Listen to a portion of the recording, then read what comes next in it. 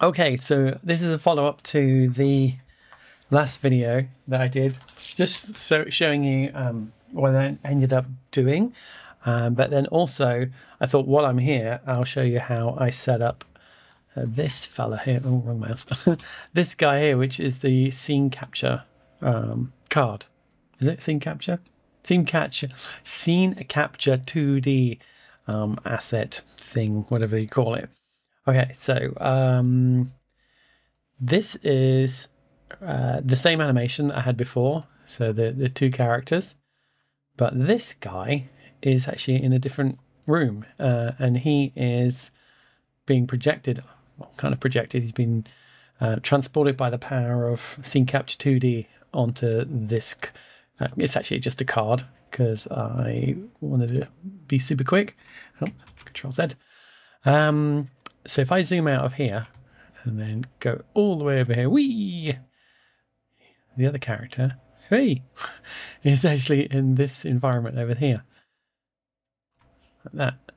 And then his video is being transported from this camera, and then that's being put onto a texture, and then that texture is being fed into a material, which is being put onto, oh, hello, onto this scene capture card. So I was going to show you quickly, quickly, yeah, right, how I did that. And so this is so I remember for myself, because often, you know, I'll do this on one shot and I'll go on to, you know, do 3 or 4 other shots and then come back and I'll be like, what did I do? So I always write down what I did, but then by demonstrating it, it also helps me to go, oh, what happened there? Oh, hang on, why is that? Okay, so the first thing is I've got all these icons on. If you press G in the viewport, it turns all those off so you can just see everything a bit clearer. And then I'm using levels. So you basically put all of your different items. It's just a way of grouping scenes together and elements together. So you can put, like, in this case, I've got this environment here in its own level. And so if I go into this, I can hide it and turn it off, things like that, yeah, which is, you know, great. It's just like an efficiency thing when you've got lots of complex scenes going on and stuff. It's just, anyway, blah, I digress. So Scene Capture 2D. So I'm going to quickly show you as well the way quickly hopping between those two locations. I'm using bookmarks, which are brilliant. And so you can add a bookmark for your camera by going into these little 3 lines, and then bookmarks, jump to bookmark or set bookmark, and there's also hotkeys. So if I press 1, basically you have to press it in the viewport, make sure that's active first. Press 1, it'll jump to my first bookmark. Press 2, jumps to my next bookmark. 3, etc. 4. And if you want to create a bookmark, a quick way of doing it is just move your camera to wherever you want. There we go. Say I want it that's my bookmark, and then press Control and then number 5. So Control 5 gets me there. And if I press 1 there, Control number 5, I'm back to that. So that's great. So I'm just going to hop over to the other character, which was number 2. And then in this scene, I've just turned off icons. I'm going to hit G again for icons. This object here is the scene capture. Where are you? Oh, you're in my persistent level. Okay, are you in here? Where are you? Where is this thing? Doink, doink. No. Doink, doink. Oh, there he is. Okay, so he's in this environment. I'm just going to close these up to make it a bit easier. So here he is in here, but I'm not going to use this one. In this case, I'm just going to use a new one. So I'm going to go into my content browser, and I've got an empty folder here, and I'm going to create a new asset, and then I'm going to put it onto a little screen and put it here just so you can kind of see everything together, because there's some kind of a weird, not weird things, but some oddities that happen with the scene capture, the default one. And that's basically because Unreal's designed to be super fast and to kind of have games in mind as the first kind of start for when you open up these scenes. So they don't want to have things all slowed down for cinematics to begin with.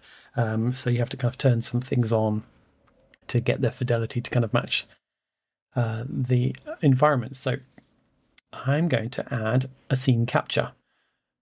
So I use this little button up here, and then I'm going to type in Scene Capture2D, and this will add the little icon. There he is over there, and there's the it looks like a camera. Effectively it is. So a way of piloting what that's going to see is if you select right mouse button and then pilot Scene Capture2D, then that will be you moving around that camera, and this is roughly what the camera is going to see. It's not quite, because it's not you, it's using your current camera setup, field of view and things like that. It's not using the scene capture version, but it'll give you the nice position. So I'm going to add him up here like that and say that's great, and then end piloting by pressing this little eject button. So now I'm back to the camera, and then you should see another little, there he is, camera, the scene capture camera up there. So the scene capture camera needs, oh, okay, to details, it needs texture target, or it's actually, I should say render target, because that is the type of asset you need to create. And the render target, basically, I'm just going to put him in here. If you go to right mouse button, is it materials? Let's have a look. Texture. Oh, texture, and then render target. I'm going to add that. Okay, so I'm going to add one of those, and then give it a name. Oh no, don't click on it. Give it a name. F2 is it? RT for render target. I'm going to call this test. Great name. And then drag that into texture target. Why texture target rather than render target? Okay, and then you can see immediately it's put the image from here onto that texture target, which goes into here. And then what you would do is you'd put that, I'm going to do it now, I'm going to add a material, just a standard material, master material, render target monitor. Okay, so whatever you want to call it. So if I double click on that, it'll open up a material. There we go. And this is a default standard material. I'm going to drag this render target into the material. And then since this is going to be an emissive, effectively because it's a monitor, I'm just going to put the RGB into the emissive. And because I can't help it, I'm going to put it into the base color too. I don't know why, but I just save that. Oh, sorry, save that. Okay, so now that material exists, and it's feeding that image onto this material, and then I'll put this material onto another object. So let's just go and create an object. Just going to add a very simple plane. So going to shapes and add a plane, and there it is over there. And then one is a little tip. One quick way of getting this object to somewhere that you're, wherever you're sitting, wherever your camera's parked, is if you, because sometimes you'll create a model and it'll be like, oh, where did I put it? If you select the model, right mouse button, and then snap object to view, it'll put that right at the same position as the camera. So if I zoom out a little bit, it's right there in the same position. So it's a really great way of just finding stuff and putting things. Oh, it's even taking the orientation as well. That's great. Okay, so tip is free. So I'm just going to rotate this camera around. Let's just zero this out. Okay. So here's I'm going to pretend this is my monitor, and I'm going to drag that material onto it, or I can drag it into here. So I'm going to drag it onto there and let go, and there we go. There is my camera. So it's projecting this onto that, and that gets fitted there, which is going onto here. So, and now if I go back into my sequencer, you'll see that as this animates, it's getting it's taking that image and putting it on here. Now there's some things that you'll notice, like the difference is currently it's super low res.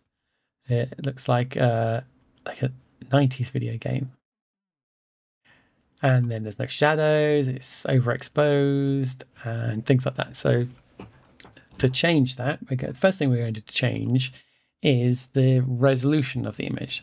So that's based on the render target itself. So if you double click on the render target, at the moment it's trying to put this little image onto that. So I'm going to change the size of it. I'm going to pretend it's a 1920 by 1080 monitor. Okay, so zoom out of that. So now it's going to put that image onto here. Save that. Okay, and there it is. Now, at the moment, it's squashed because it's trying to fill that UV tile with the 1920 image. So I'm going to change the aspect ratio of the tile.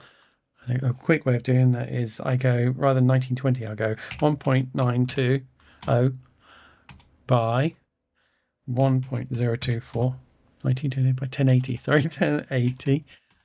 There we go. And then lock that up again. Now when I scale it, it'll be the right aspect ratio. So that's that one. Now next, let's change the exposure. And so we go to the scene capture. And I'm changing the exposure of that. Actually, before I do that, I'm just going to show you here. There's different projection types. So if you want to do like an orthographic view, you can do that. Or if you want to do perspective, which is the default, you can do that. And then change the field of view here. So there's my field of view.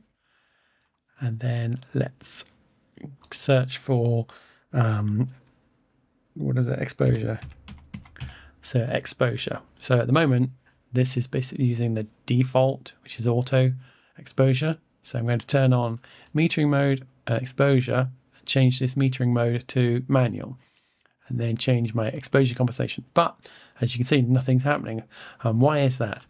That is because the default type of capture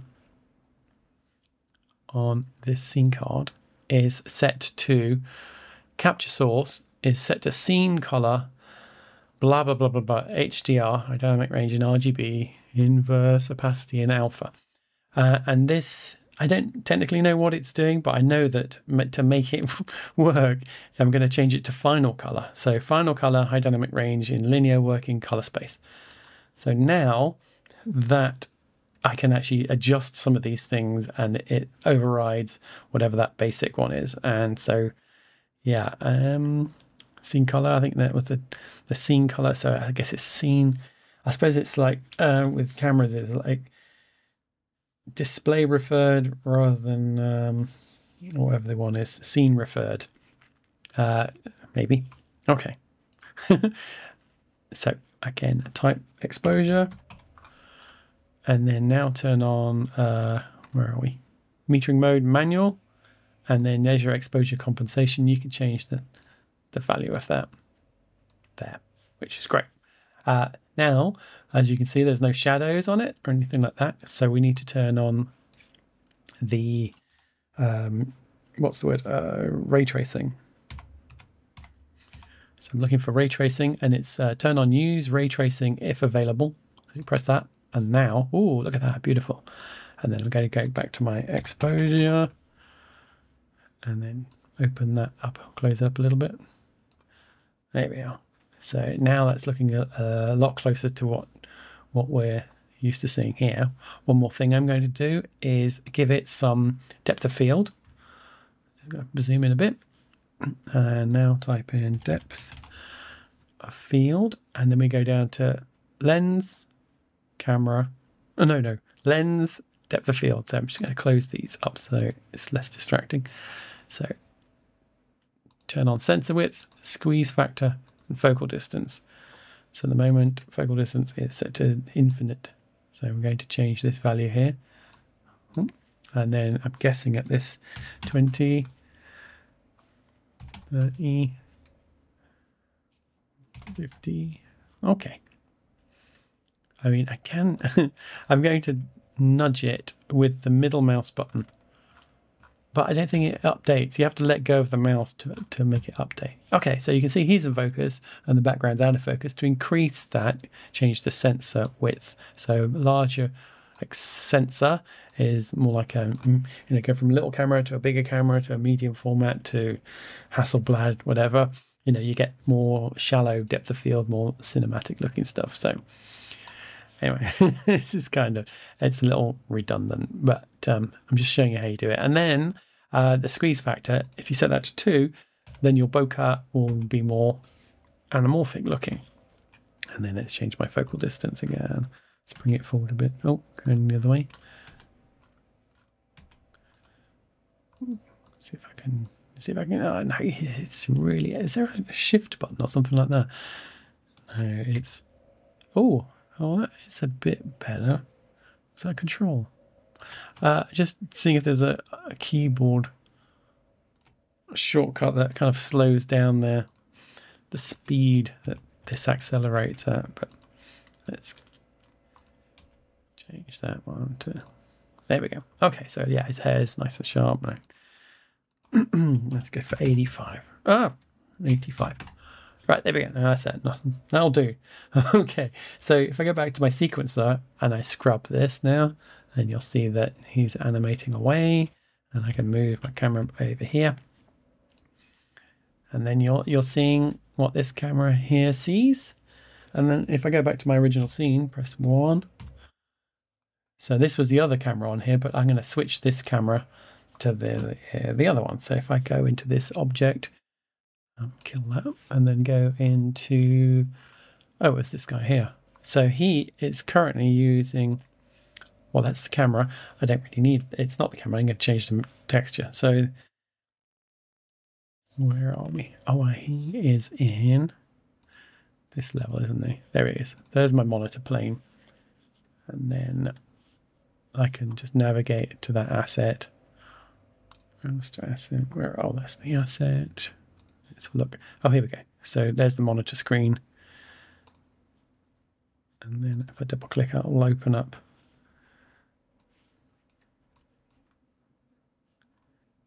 And I could change that image for the other one that I just made. So everything's slowed down then. I've got too much open. It's trying to render this and this at the same time, so it's using up more memory. And then with my scene capture demo, so he was render target. So I can change that one to RT test. There it is. So that if I now hit apply, that image there should change to the other one. And I changed. It's a different aspect ratio, so that's why it looks squashed.